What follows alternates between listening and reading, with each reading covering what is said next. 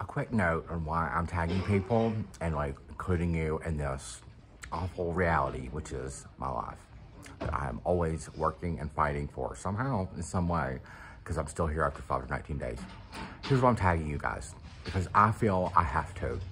I feel I have to do everything that I can do, that I can still do. I can't defeat homelessness alone.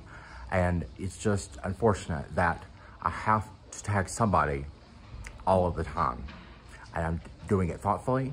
I'm doing it with consideration for your life and everything. I don't like that I'm homeless. I don't like that I'm trying all the time.